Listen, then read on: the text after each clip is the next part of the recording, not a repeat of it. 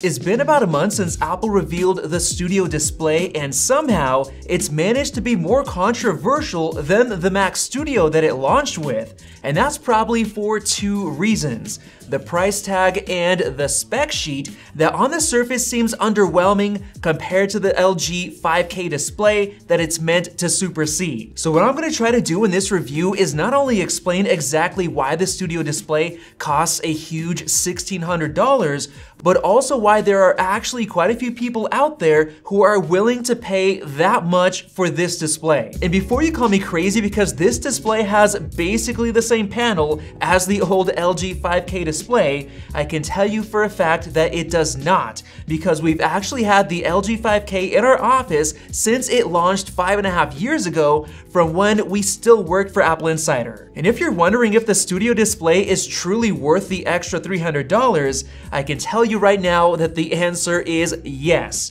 But before I explain why, I want to give you guys my thoughts on the Studio display after using it for over 3 weeks, so let's jump right into that. For the past couple of weeks, I've had this new Studio display set up literally right next to my iMac Pro, which packs essentially the same 5K display that went into the LG 5K Ultrafine. And let me tell you right now, the difference has been night and day. I won't go too much into the display panel comparison just yet, but all I can say is that I found myself occasionally mashing the brightness key on the iMac Pro because it just looks dim and gray in comparison to the bright and white Studio display. But in terms of the overall aesthetic, the Studio display just looks so much more clean and minimalistic compared to the iMac Pro because, first of all, the bezels are much thinner, and it obviously does not have a chin. The top and bottom are lined with circular vents for things like the speakers and the exhaust, and I really love the shape of the stand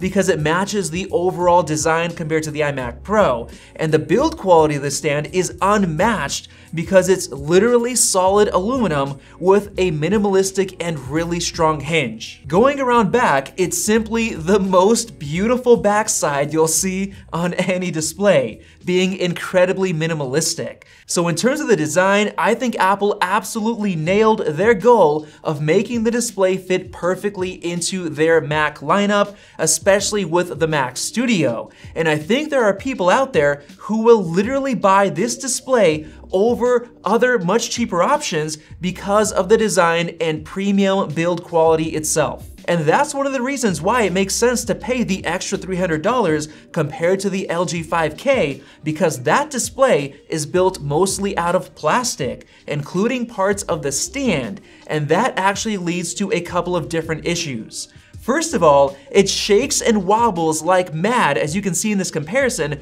to the Studio display, which sits incredibly still. On top of that, the bezels on the LG 5K are made out of plastic, which honestly makes it feel pretty cheap compared to the new Studio display, which features a solid piece of glass covering the entire front, including the pure black bezels, which look a lot more premium. As far as the ports, the ones on the Studio display are at least twice as fast in terms of transfer speeds when connected to an external SSD, which is really convenient if you want to use the display for accessories instead of buying an additional USB hub. And of course, it also supports 96 watts of pass-through charging for your MacBook. Now, another massive difference that I noticed was actually in the speakers, which are absolutely great, giving you very clean vocals, sharp highs, excellent mids, and a wide range of frequency reproduction.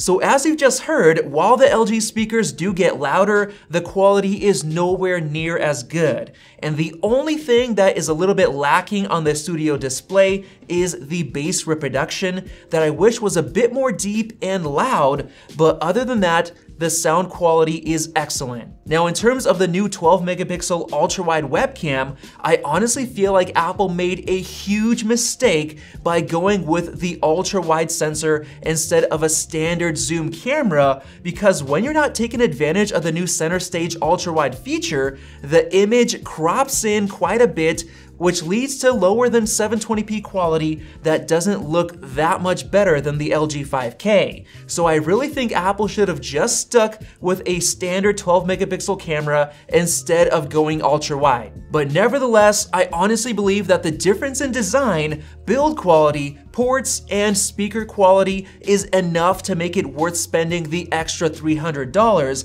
at least for people who care about those things. Now, of course, we've also got a lot of display panel differences than the spec sheet would make you believe, so let's get into all of them. First of all, it's been confirmed through teardowns that the Studio Display uses a brand new panel, even though it boasts the same 5K resolution. And that kind of makes sense because the new display is somehow quite a bit brighter while at the same time having much deeper contrast. And I'm not even kidding. I can easily tell that the blacks on the old LG display look a bit gray when compared to the darker blacks on the Studio Display. And that difference alone makes the colors pop more and really makes the image look a lot better.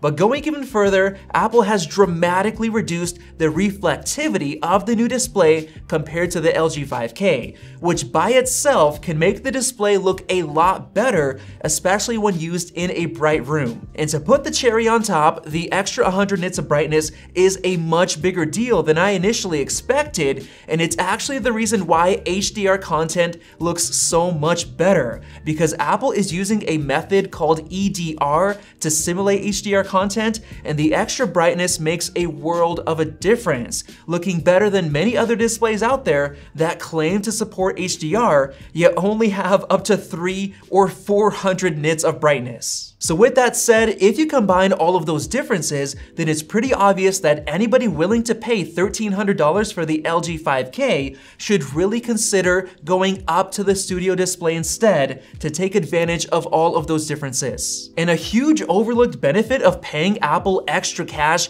for the Studio Display is that you also get Apple's higher level of quality control, since there were many complaints of backlight bleed issues and other quality control issues with the LG 5K, like Wi-Fi signal interruption. And so far, the Studio Display seems to solve all of those problems. Now on top of that, another benefit that you get with the Studio Display is resale value, because it's actually Apple branded and people recognize and pay for that because they know that they can trust Apple's build quality and the actual quality control, including how Apple does an excellent job with calibrating the colors out of the factory compared to a lot of other displays that require you to manually calibrate the colors if you're doing serious work on them. And all of those things that I just listed are the reasons why somebody would be crazy enough to pay $1,600 for an Apple Studio Display, because there are a lot of professionals out there who do photography, videography, 3D modeling, CAD, and different types of work,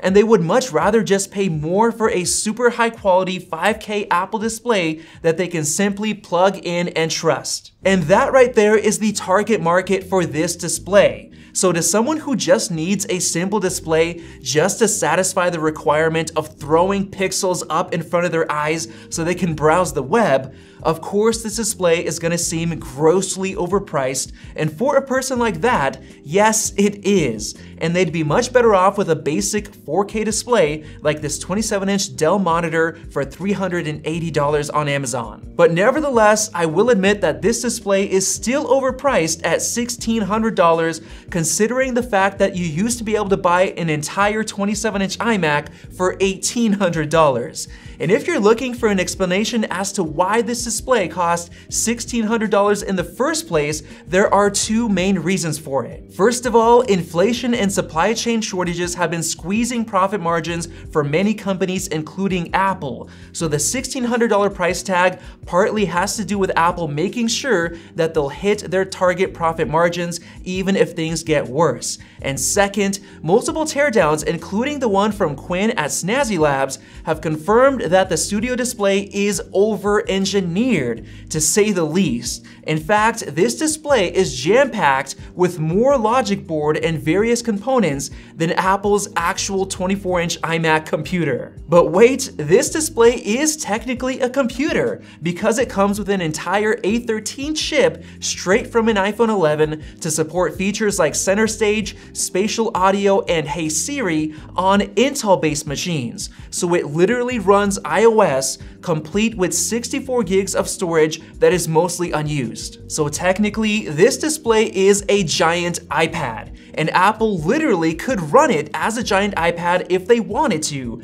but they obviously won't, because a lot of people would simply buy the display without the Mac, which would make Apple lose potential revenue. So yes, Apple over-engineered the crap out of this display compared to the LG 5K, regardless of whether you wanted it to or not. And maybe it's because it was initially meant to be an iMac, like Quinn from Snazzy Labs was thinking, as well as my own theory I posted to Twitter just after the event. So maybe we'll see a lot of these internal components going into the future 27-inch iMac. But with all that aside, over-engineered or not, I think there are definitely a lot of professionals out there who care about design, features, build quality, and control quality, and to them, the $1,600 studio display is going to be well worth the cash. So hopefully you enjoyed this review, and if you did, go ahead and click the circle above to subscribe for more videos like this one, and check out our comparisons right over there. Thanks for watching, and we'll see you in the next video.